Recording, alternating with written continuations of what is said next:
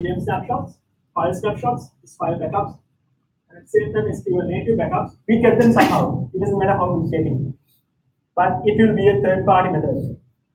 So once we get those backups, we're going to put it inside our Azure storage. So we're going to go buy some Azure subscription, put up a blob, and then 1 second.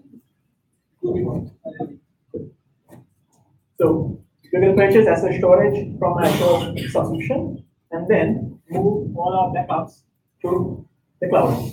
So that's going to be the basic method on-premise. But there's an issue. Primary one would be need to manage, because we'll be using customized scripts to get our backups. It is going to be a hassle. So you can't do automation with that. You have to maintain your queries every day. You have to run it manually. So it's going to be a major burden. And the second one would be no centralized management. For SQL, you have to run one script. For file shares, you have to run one script. For all the VMs and all, VHDs, if you're using Hyper-V, another method. If you're using VMware, it's going to be another method. If you're using physical servers, another method. So you can't control anything centrally. So that's going to be a huge issue for this method. So the second option would be, you can use a backup software. So this backup software can be Microsoft Windows native one, which is the VPN, or any other third-party tool, VM, Colombo, likewise. So this method is possible. You get your on-premise environment backups into your own third-party or Microsoft VPN solution, get the entire thing, and then purchase Azure storage, move everything to the cloud. So that would be the second option. But then again, if you look at the infrastructure side, you need to maintain another set of storage on-premise. For example, if you want to keep if your organization needs 5 years of data inside your organization, for example, let's say you have a file server. You have a compliance already that your data should be kept inside your backups for 5 years. There are compliance organizations, banks especially. They need to keep their data for 6 to 12 years. So in this case, you need to have huge amount of storage inside your organization. For example, if you are going to have 6 years, let's say 10 to 15 terabytes, you need to keep it on-premise and you need to purchase it in the cloud as well. So this is not going to help you in the long run. So that's where Azure Backup comes in. So what happens in Azure Backup? We are focusing on 3 main components.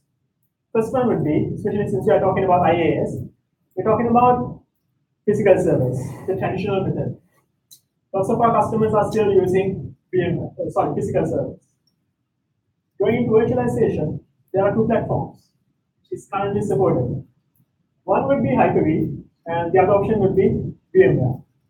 So when it comes to enterprise levels, we have found out, okay, there are lots of VMware customers. So we need to identify, okay, this is the customer's requirement, this is their setup, so we need to cater a backup solution, disaster recovery solution. So we are catering all of 3 platforms. So in a nutshell, if you have a physical environment, if you have a Hyper-V environment, and if you have a VMware environment, we do support backups in Azure. So how will we do that? For example, we have this underlying platform of operating system virtualization or system layer. And on top of that, we have SQL, Exchange, SharePoint, file server, or any other third-party workload. Even Linux you can take. So what are we going to do? Simple. We have our infrastructure. We have our data. What we're going to do now is install and deploy something called Azure Backup. So in Azure Backup, it's simply a VPN server, the latest version of VPN server on-premise. But it goes as Azure Backup server. So with that, it's going to take the entire snapshot of this environment, put it inside its own backup, then we can move it to the cloud. Simple as that. In a nutshell, we only have, infrastructure-wise, we only have one server. But the advantage would be, you don't need to keep all your data let's say 5 years of data on premise. So what you're going to do is you're going to capture today's data, keep it in my server, and then you're going to upload it to Azure. Initial stage, that's it. So after that mega upload, example, let's say if you have VM, 100 GB, let's say, or 50 GB VM. What you're going to do is Azure, you're going to take a backup. You're going to take a backup of your VM, entire VM. You're going to store it. How we store it is by, it's like this. So you have your on-premise server. We take a backup, and we keep that backup in a compressed mode. So we are not going to upload your 50 GB of virtual machine into Azure. You're going to compress it. 30, 25, 30, 40 GB, you can compress it. So you're going to compress your data, and then you're going to move it to the cloud, which is the Azure Backup Service. So once we send that data, you can tell, okay, I need my data on-premise for this much of time. I need to keep my data on cloud for this much of time. For example, I can tell, okay, I don't need to keep all my data. For 5 years of my data, I don't need to keep it on-premise because that's going to cost me in this storage. What I can do is, I'm going to keep just 6 months of data on-premise. The rest, I'm simply going to upload to cloud. That's how Azure Backup works. When it comes to Azure Backup, you can keep it up to 100 years. So you don't have any compliance issues over there. You're only paying for storage and other transaction data, that's it. You don't need to pay for on-premise servers storage, especially SAN. If you're having a SAN on-premise that keeps Azure data, sorry, backup data, it's going to cost you millions. But with Azure Backup, you don't need to do that. You're keeping a small amount of time duration snapshots on-premise, the rest, the cloud. It's a simple environment, 6 months of data on-premise, 10 years of data in the cloud. What you can do is when you want to retain them, you call the Azure Backup Service, and you can see, okay, up to 10 years of data, you can see one by one. You're going to grab it, you're going to simply grab it, okay, 5 years back data, I can select, download it, and you have all your data. Simple as that. So you're going to pay only for the resource consumed by Azure. Simple as that. That's how your on-premise environment backup will work. Now there's another scenario. You can backup Azure servers or Azure file services to your environment, to your Azure as well. So on-premise Azure backup, yes, possible. If you have your Azure workloads, Azure virtual machines already running in cloud, what about backup of that? Can you install Colombo or something like that? Yes, you can do that, but it's going to cost you a lot. Storage-wise, yes, again, it's going to cost you a lot. But with this Azure backup, we have services built in the underlying layers. So you don't need to worry about installing again because we have already installed that public layers and everything is already there. Simple.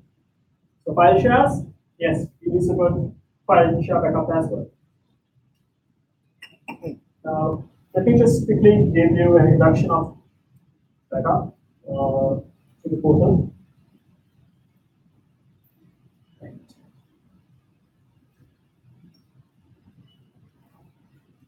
Now, when it comes to backup or any disaster recovery or backup scenario, the first thing that we need to create a vault. So what we call a vault is it's like storage container, a huge container. It's like this room. Inside this room, we're going to keep all our backup services, virtual machine services likewise. So the first thing will be creating the vault. So I'll just keep creating vault because it's going to take some time. Just remember, first thing, you need to create a vault. So once you create a backup vault or a recovery services vault, this is how it's going to look like without this application items one.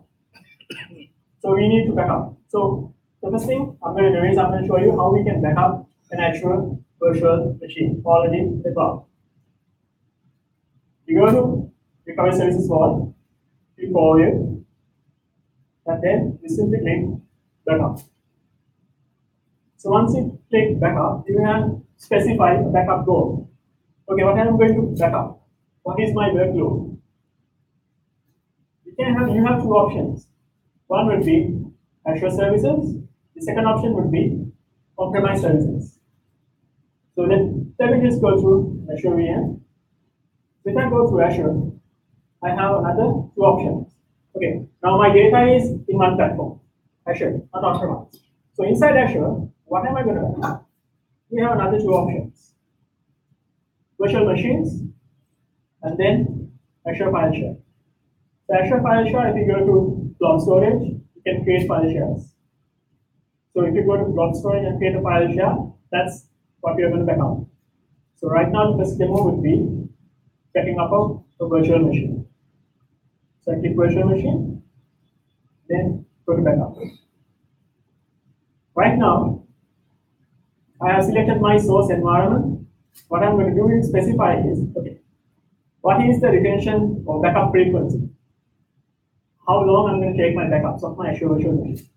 So we can create a new policy. We'll give it a name, demo2.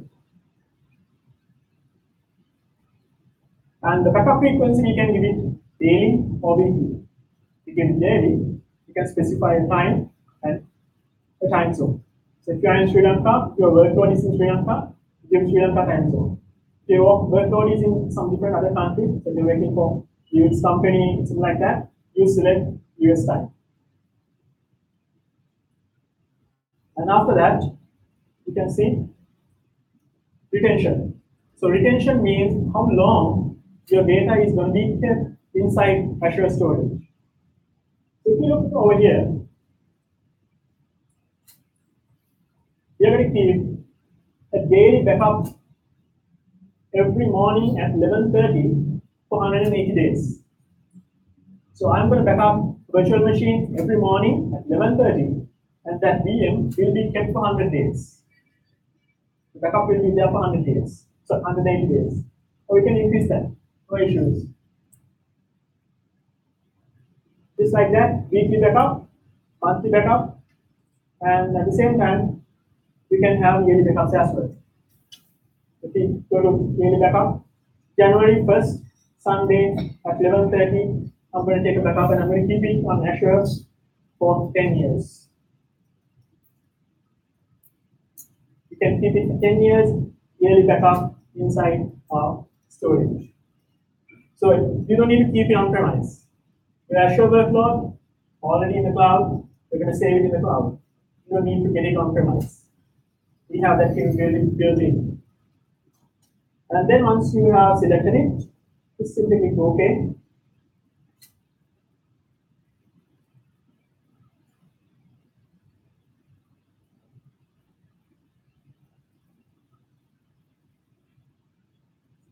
It's gonna create. So I'm going to select the already created one. It's easy. Right? Now I'm going to select my virtual machine. Items to backup. So I have selected virtual machines. So I can see my already running virtual machines. So I'm going to select my virtual machine and then click OK. That's it. Enable backup. Simple as that. If you run it quickly, how long does it take to create a backup of the Azure virtual machine? Couple of minutes, right? That's how easy and fast you can do it. And this backup is going to be kept for 10 years. No compliance issues. You can keep it, no worries at all. So, deployment in progress, you can just click over here, monitor the status. So, everything's over here. Okay, click cancel it. Right. So, that's how you can create a backup of your virtual machine. But, let's say you're working on an application or a website or a file share. So if you're working on workloads over there on cloud, you might have a requirement of keeping a file share on Azure. So you'll be using something like this. You have a storage account where you're going to grab your data and store your data. inside files, you have a file share. So this is the file share that you might be using for your website development, other workloads, development, likewise, or your file share, simple as that. So you're going to grab all your data from here, and you're going to put it in your website, something like that. Simple. So if you're using your data on the cloud, how can you guarantee your file level data? If someone goes to the cloud, open up the resource manager, and then delete your file, delete all your files, you don't have any backups of your data, right? You can't collect your data back. Because if you have geolocation redundancy, your deleted items will get replicated.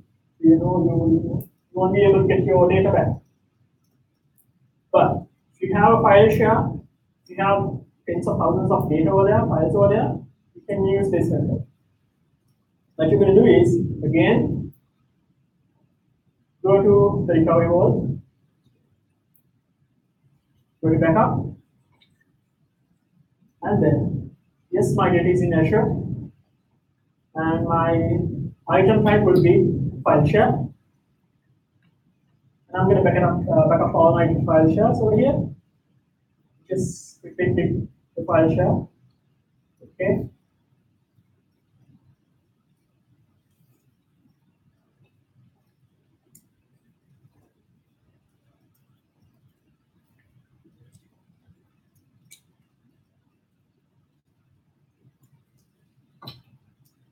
So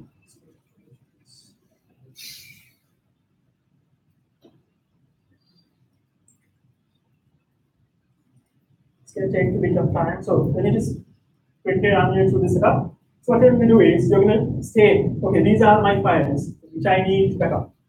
So if you have 100 GB, 500 GB of data, okay, so here, we click it, okay, and then again, backup frequency, retention policy, we set it up over here.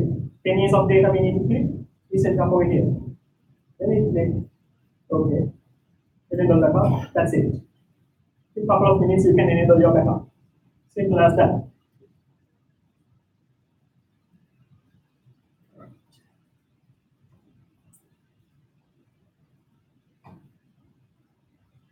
Now, let's say we have a backup of virtual machine inside our cloud environment.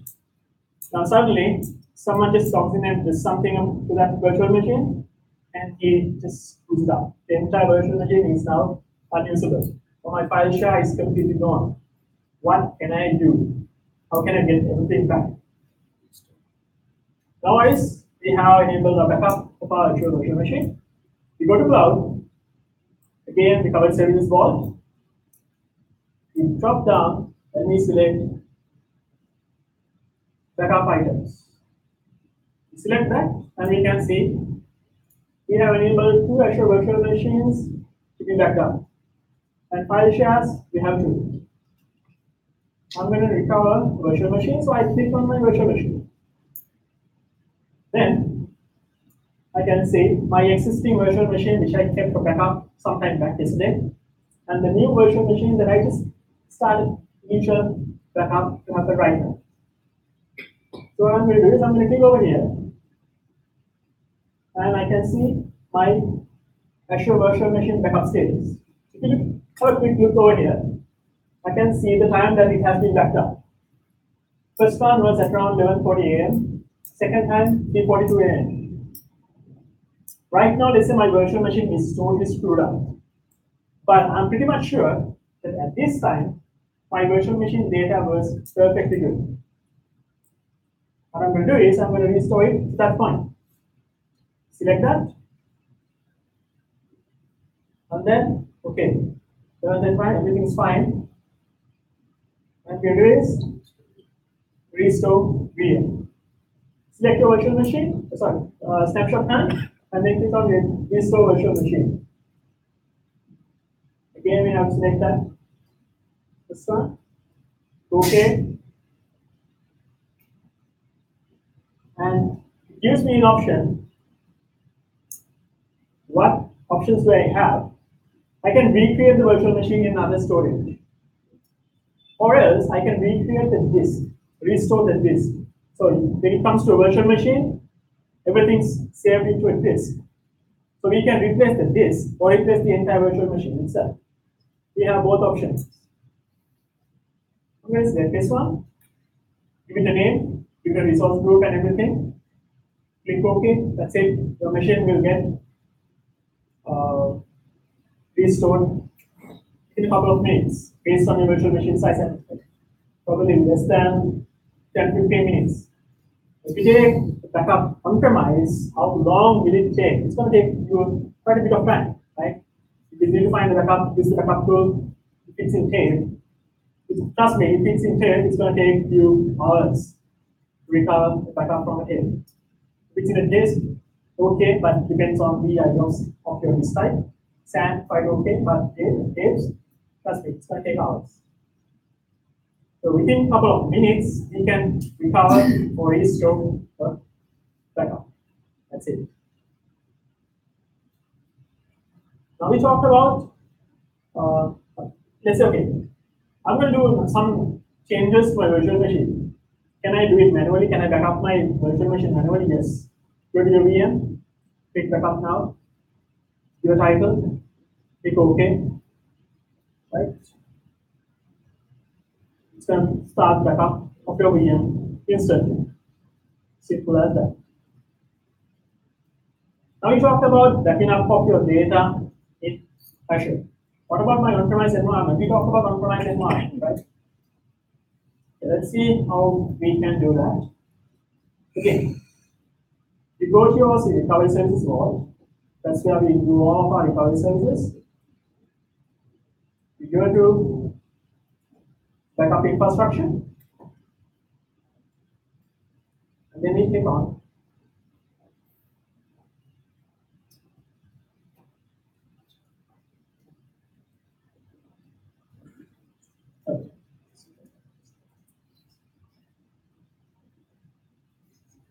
let me create a new one for you. Right, click on getting started. I click on premise. After that, I'm going to select what type of data, what type of items I'm going to back up. When it comes to my on-premise environment, Hyper-V, virtual machine, VMware, and physical machines, these are the types that I can say. Files and folders, file replication services, EFS shares. Hyper-V virtual machines, VMware virtual machines. Yes, you can back up your SQL server as well. Exchange server, SharePoint, Exchange, system state, and environmental recovery. So these types we can back up from on-premise environment. So I'm going to select file servers and VMware, prepare infrastructure. So right now what it's going to do is, it's going to ask me, okay, you need to install a backup server inside your environment.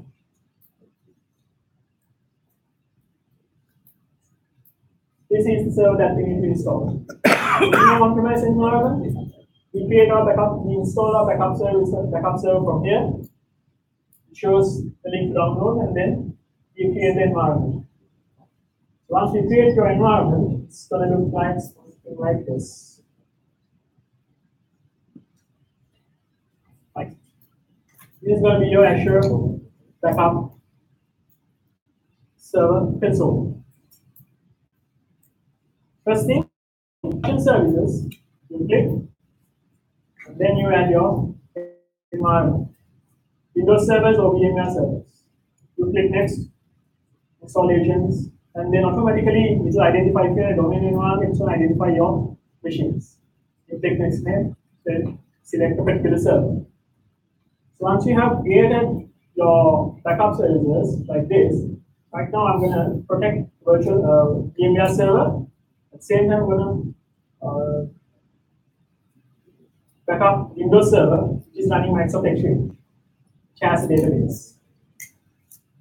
So if I go to protection, what I can see is, I can see my Exchange database protection method and virtual machine, VMware production environment.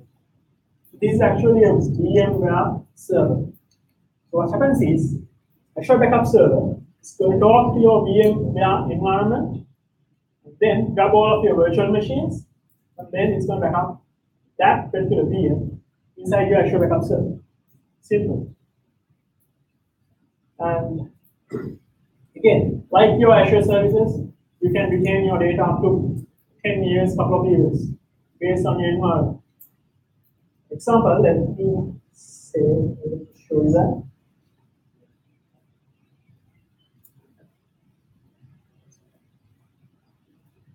This is my backup services. I'm going to click my Exchange environment. Okay. Exchange databases will be backed up. Right.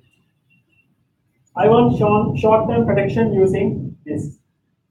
Now, the first option says that when I do the backup, the initial snapshot will be on-premise.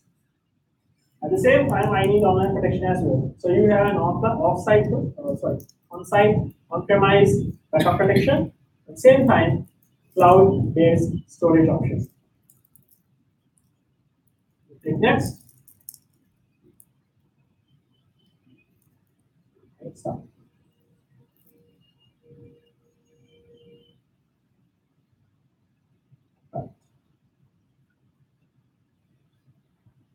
Ask for my details database, and you can say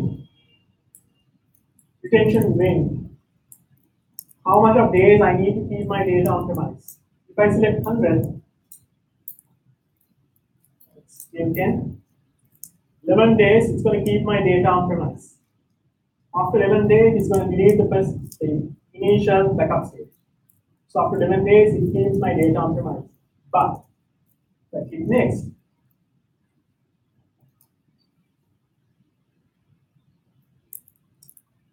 you can see that every day we are going to perform a backup, and that backup we are going to keep for 100 weeks, 10 years. So on-premise I'm going to keep for 100 days because I don't have space. But cloud, I'm going to keep for 10 years. Simple. So you just go next and then you create your backup, initiate the backup, and your data will start replicating the cloud. That's it. So that's easy when it comes to a backup environment because you don't need to worry about storage, whether it's VMware or hypervisor you're using, what platform you're using, because we have that capability with it. And we can just go to the next slide, which is going to be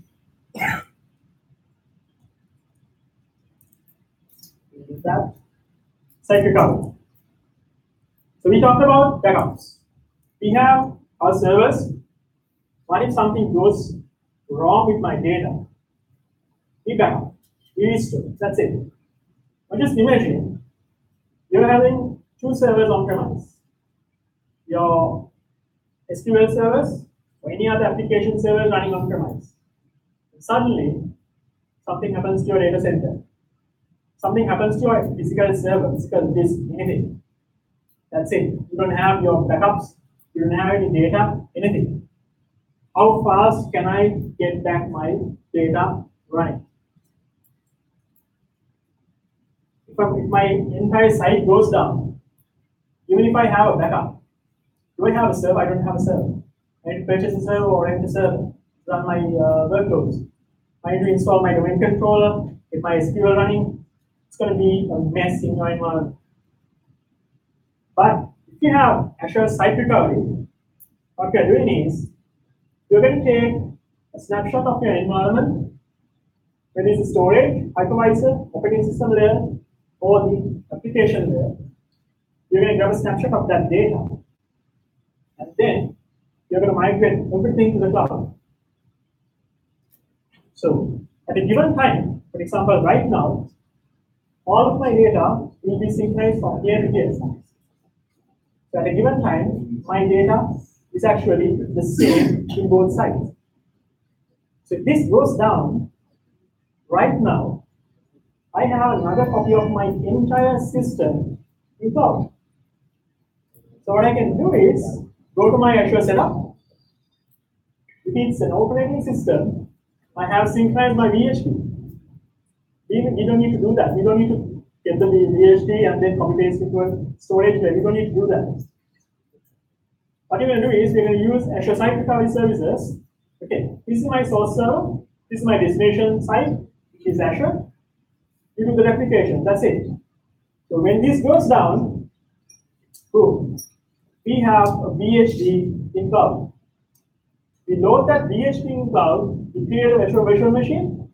We don't need to create resource groups, this, anything. Actually, it's going to do that for me. So within a couple of minutes, actually, you can start up your entire on-premise environment in Azure. So remember, storage, yes. Hypervisor level, yes. VMware, it's fine. Physical machines, no worries. Hyper-V, totally fine. Operating systems, again, yes. And applications like SQL, always on everything, we can take into Azure site recovery tools. So this is basically how it's going to happen for VMware. So we take a snapshot for VMware. Okay. You can take a snapshot, keep it in our Azure on-premise environment, storage, and then move it out. So the biggest advantage would be, let's say you have a virtual VHD of 100 GB. So initially, I need to move all of my 100 GB data into cloud. You need to do that. No option. So we're going to move all my data initially once the full data, to the cloud. So after that, what's going to happen is it's going to take incremental states of my environment. So bandwidth-wise, you don't need to worry about bandwidth of getting all your data again and again and again, because one full scene initially, that's it. After that, all incremental incremental snapshots. So once we do that, we have a brand new site in the cloud. In case we have a time restraint, I'll just show you the console of it.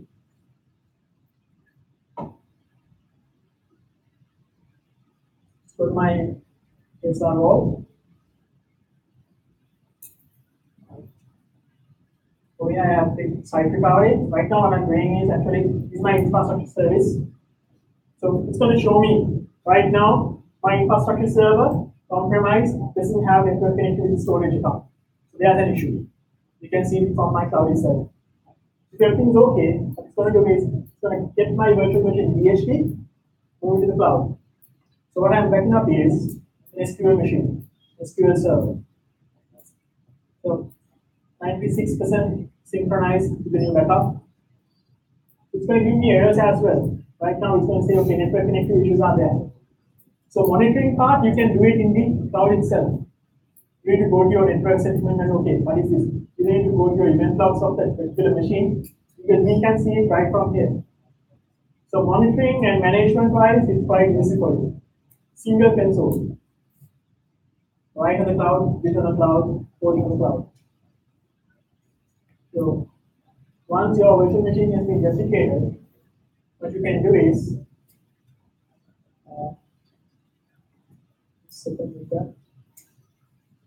you can simply initiate a failover.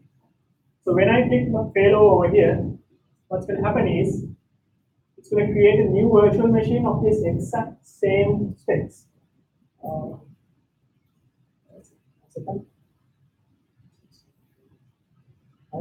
So I can see my SQL Server details. So from here, once your data has been uploaded completely, it's going to show you my compute properties, on-premise and Microsoft Azure. Network properties, network interfaces, what I have on-premise and what I will be getting in the cloud. I can see everything over here. So instantly, if my on-premise environment goes down, I go over here, overview, and then click failover. Simple as that. Just give me 1 second. Let me check if I have another copy.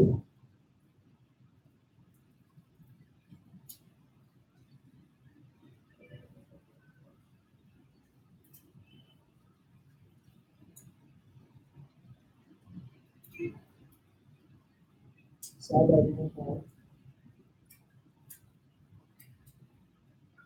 Okay. Sorry for that, I don't have another setup. So what's going to happen is you select failover and your virtual machine, SQL Server virtual machine will be automatically created in Azure. So you don't need to do anything about it. Simple as that. Just one click, click next, that's it. So when it comes to recovery, that would be quite fast. Because when you provision things into cloud, Azure will do the backend part by itself. You don't need to worry about your network, subnets, and everything. It's going to get replicated in the cloud itself. So if you have Azure subscriptions, you can try it out. If you have running applications, Linux applications, or any other SQL, stuff like that, try it out.